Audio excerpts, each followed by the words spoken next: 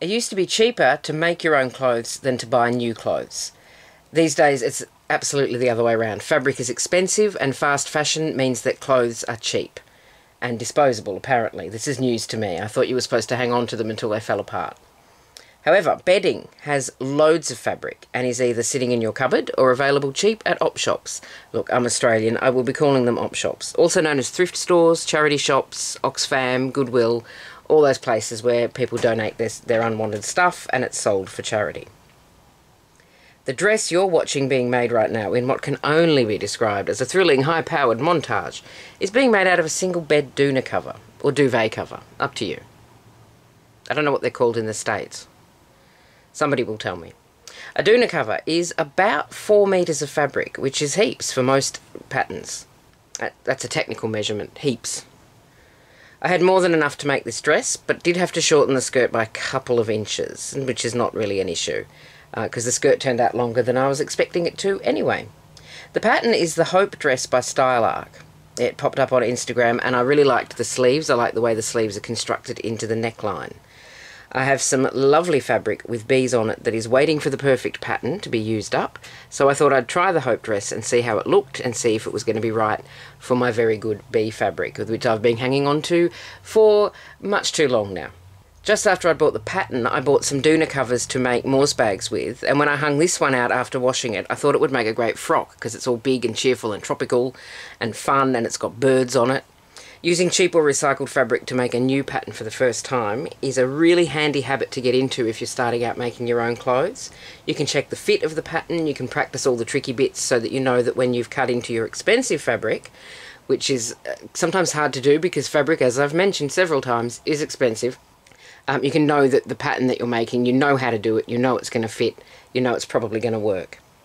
I will say if you are buying bedding to use for your crafts or for your sewing or for any other purpose at the op shop, be mindful that there are people who do need access to inexpensive homewares for their actual homes.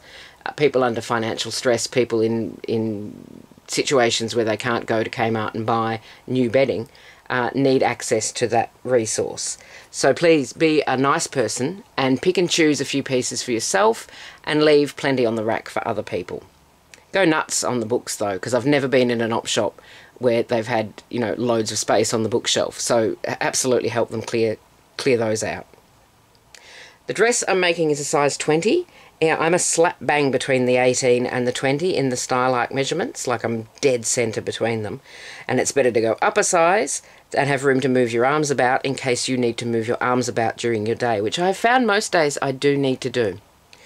I got the downloaded version, which is 34 pages, 34 pattern pages that you need to tape together, which didn't take as long as I thought it was going to take. I thought that was going to take a good, you know, couple of hours, but once you get into the flow of it, it just flicks through quite well. The instructions were, well, look, this pattern was marked as advanced. Oh, no, it wasn't. It was marked as intermediate, and I am probably not yet intermediate in clothes sewing, so there were some issues which I'll talk about shortly. But overall, it came together really well and was really straightforward. Okay, this is enough montage. You've seen all the montage you need to see. It's time to show off my new dress. It's a dress made out of a doona cover and nobody would ever know, except I will be telling people. If anyone says, hey, I like your dress, I'll say thank you. It used to be a doona cover and it's got pockets. So this is how it's come out. I've got some long shots to show you how it looks in full length, which is going to be weird because it's done in portrait, not landscape, but that's the only way I could do it unless I wanted to be very, very far away. So it's marked as an intermediate pattern, which is sort of a step up from where I usually am. I do a lot of sewing, but it's predominantly straight lines. It's shopping bags, it's the occasional soft toy, it's basic skirts. So I am trying to sort of step up my skills a little bit. I am yet to do in my life a buttonhole. I have a machine that is supposed to do a buttonhole for me if I ask it to. I don't trust it. I'm not there yet with the buttonholes. So there's two techniques on this dress that I had not done before. One is pattern matching and the other is a loop and button closure. I'm going to show you both of them now. They're on the back.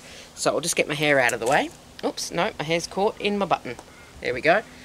Is my button still done up? Yes, it is. Okay, now I can show you. So you can hopefully see, I don't know if I'm in shot, I'll assume I am, this seam down the middle. It's not perfectly pattern matched, but it's not far off, and it's, you know, the best I've done. and then the loop and button at the top, which is actually optional.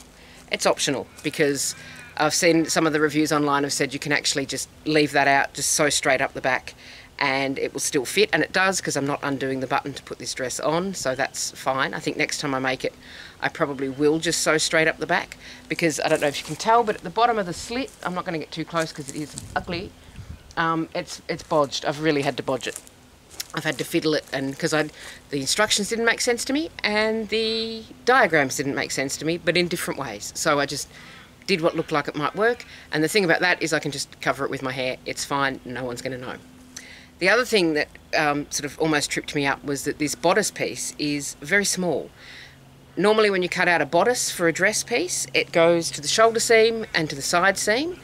This one doesn't, because the sleeves actually make up the bulk of the width. I don't know if you can see. Yeah, so you can see there the sleeve, and the sleeve goes right up to the neckline, so there isn't actually a shoulder seam. So because I cut it out and held it up and went, that's not going to fit, and I held it up against myself and went, I've printed out a size 10 when I should have printed out the 20. But it is the size 20, it's just that I wasn't accounting for all this sleeve bulk. Not bulk, width. Sleeve fabric. Here we go. So I've done a little bit of fussy cutting on it, I think I probably mentioned. So I've got a bird on my sleeve. I've got a bird on my bodice. I've got birds everywhere. There's a lot more birds on this. Oh, I've got some loose threads. Oh well. Pretend I do not see them.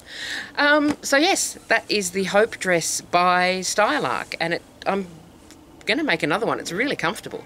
I've seen some people online also say that they skipped the elastic in the sleeves, which would be doable, but when I tried it on, I thought these sleeves are so wide that if I met a friend for coffee, that friend could actually fall into my sleeve. I wouldn't know until I got home that I had a small friend in my sleeve, so I decided I'd cinch them up a bit with the elastic. So there is another one. I don't know if it's going to be my special bumblebee fabric, but there will be another one made, maybe out of more scrap fabric that I've got around. This would work in patchwork, I think. This would work with I'm still going to stop thinking out loud. I'm going to thank you very much for watching. I hope you enjoyed it. And I will see you for the next video. And I'm going to go now because when I was down the paddock filming the long shot, I spotted a golden orb weaver. So I'm going to go and see how she's getting on. You take care of yourself. Have a lovely rest of your week, and I'll see you soon. Bye.